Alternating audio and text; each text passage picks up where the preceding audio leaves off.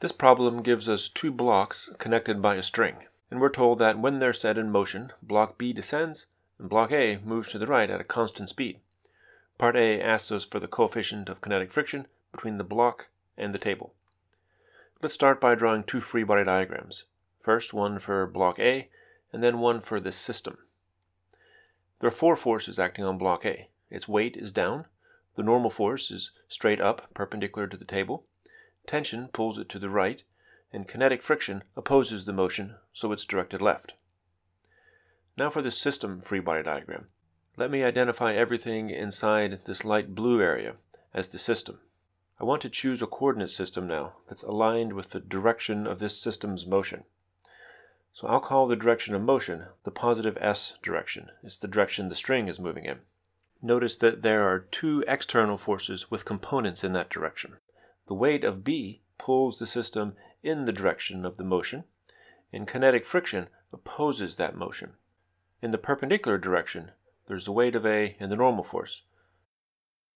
So when we draw the free body diagram, with the string's motion in this direction, we have the weight of B in the positive direction of motion, the kinetic friction force opposing it, and then the weight of A and the normal force perpendicular to that. The reason for drawing this rather unusual free body diagram is that it eliminates tension, an unknown, and that keeps us from having to solve two equations for two unknowns later.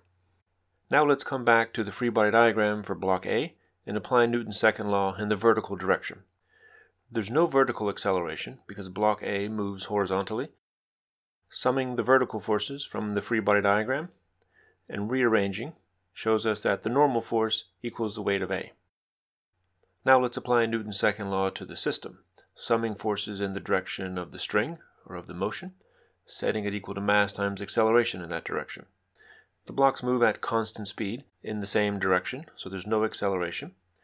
Summing the forces in the direction of the motion gives us the weight minus the friction force equaling 0. The kinetic friction force equals mu sub k times n. So now we can solve for the coefficient of kinetic friction, mu sub k, finding that it equals the ratio of the weight of B to the normal force n. The normal force equals the weight of A, so substituting the numbers gives us mu sub k, the coefficient of kinetic friction, equals 0.556. Part B asks us to find the system's acceleration if a cat is placed on top of block A and the system is set in motion again. We're told that the cat's weight equals the weight of block A. Let me move our result for the coefficient of kinetic friction up here so that we can redo this part and solve it for part B. Instead of a free body diagram of block A, I want to draw the free body diagram of the system of A plus C, block A plus the cat.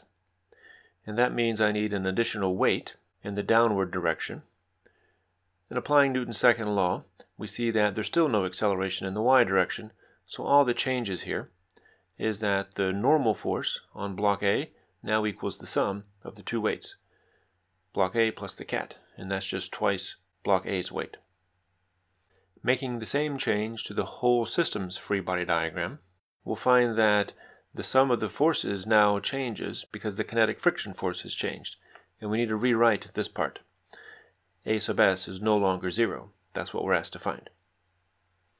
So adding forces in the direction of the string equaling mass times acceleration gives us on the left-hand side the same as before, the weight of block B minus the kinetic friction force equaling the mass of the whole system, block A plus B plus the cat, times the acceleration we're looking for. Substitute friction force equals mu sub k times n, with the masses equal to their weights divided by g,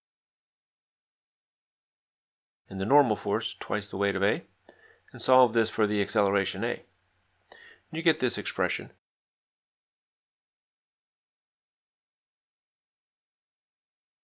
We know all of those values, so we can substitute them and calculate.